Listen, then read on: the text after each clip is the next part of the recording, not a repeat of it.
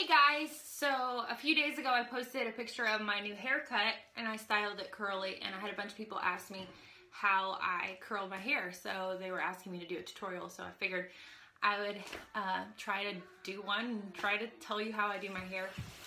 So this is kind of the final look. It usually settles down a little bit, but I like it a little crazy, so I'll just jump right in. I hope this helps. Now, I typically would start on the bottom layer and work my way up, which I'm sure everybody kind of does, but I figured it might be helpful if I show you how I curl a few of these front longer pieces so that you can see how this technique works. So I tried to perfect the flat iron curl forever, and I watched tutorials and I could not figure out how to make it work. They never ended up looking right. They looked kinky. They would have it just was never a success until I saw my hairstylist one time, and she told me this trick basically, and it just all clicked for me. So here's I'm just gonna be using a regular, this is a Chi flat iron. I think it's like a 1.5 inch or something like that. Just typical flat iron I've had forever.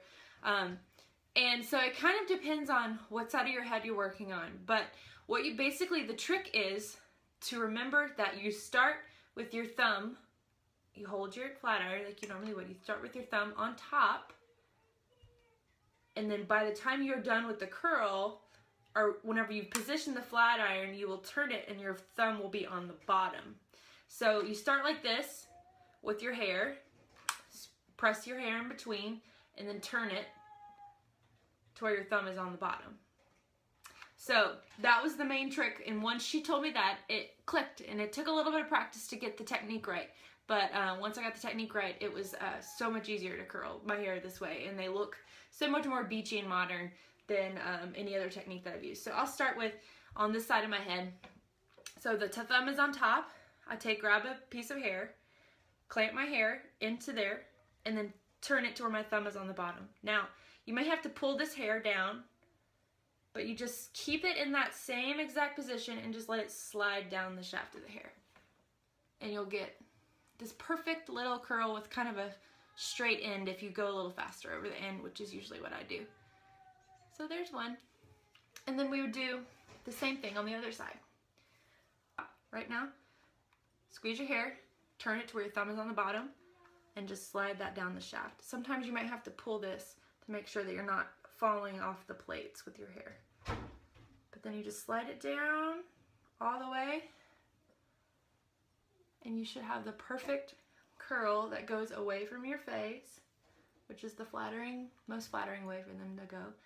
And I'll usually pull these because I don't want them to be as curly as the ones in the back. And so that's the basic technique. So then I would just use that over my entire head. So really, it's just repeating that over and over again. Thumb on the top, clamp your hair, turn to where your thumb's on the bottom, and then slide it down. You might have to pull that just to make sure, especially if you have longer hair, till it curls down. And you've got your pretty curls.